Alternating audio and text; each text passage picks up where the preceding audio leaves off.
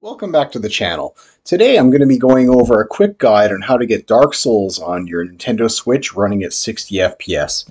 It's a really simple thing to do, but first things first, I'm going to assume that you've already watched my video on the Tesla menu setup, and you have already set up not only Tesla menu, but also Edison, sys-clk, and status monitor.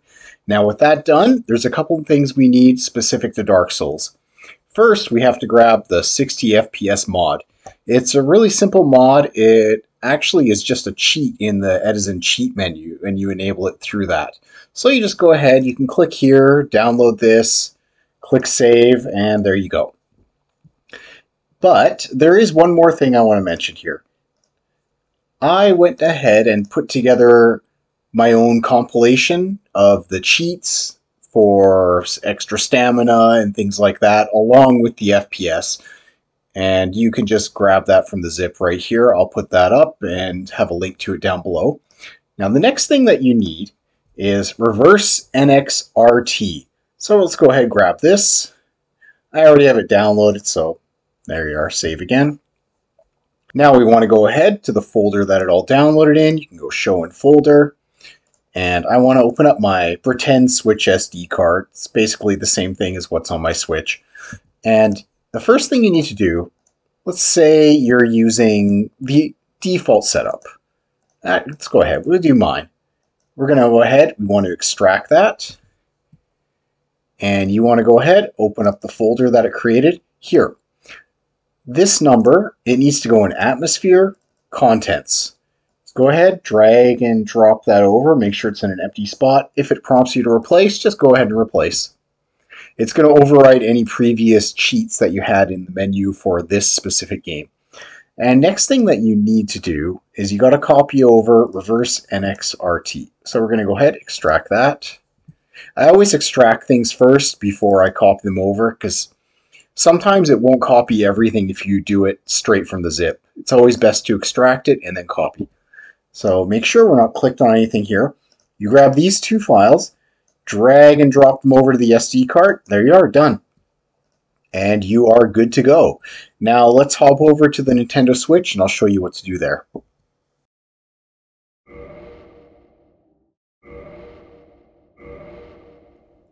Alright, loading up Dark Souls. Let's get into the game. The only thing I have open right now is the status monitor, as you can see up there in the top left corner. Let's just run around a little bit so I can show you what it looks like at the default 30 FPS. As you can see, the game's a little bit sluggish at 30 FPS. So when we switch it up to 60, it really improves the gameplay. Run up the stairs, do a lap here.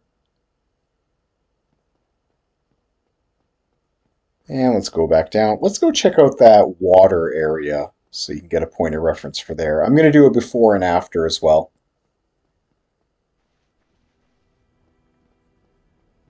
Jump in the pond.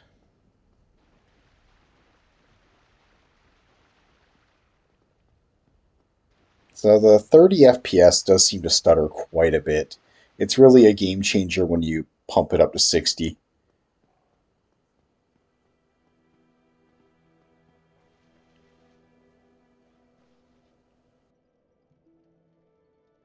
Open up the Tesla menu, go over to reverse NXRT. What we want to do, we want to switch to the manual mode so we can make the system think it's in handheld.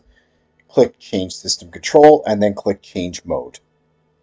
Now we can run around a little bit, but as you see, it's still only 30 FPS. It's got that 30 FPS stutter, not the smoothness of 60. We want to go ahead, open up Tesla again, go to Edison and enable the 60 FPS cheat. Just turn that on. You can go ahead and enable some other stuff here if you're bad at the game like I am. Status monitor, mini, and right there, top left corner, 60 FPS. Let's go ahead and open up the sys-clk menu to double check our overclock settings. edit app profile, and I'm in docked at the moment, so 768 on the GPU. That's the really important thing to make 60 FPS run smoothly on Dark Souls for Nintendo Switch. If you're running in handheld mode on an older Arista model, you're unable to overclock the Nintendo Switch GPU above 460 MHz due to power limits in place. If you have a newer mod chip microvision, then you're able to overclock higher to say 768 and you can achieve smooth 60 FPS in handheld mode.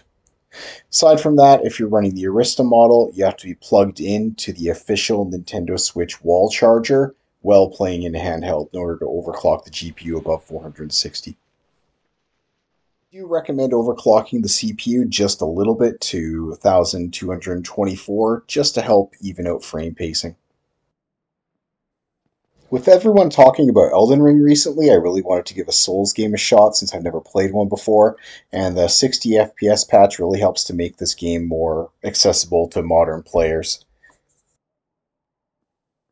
So that's it for the video. If you liked it, please consider giving it a like and a sub if you want to see more of my content. I'm going to go ahead and let some gameplay run from here, so please enjoy it and have a good rest of your day.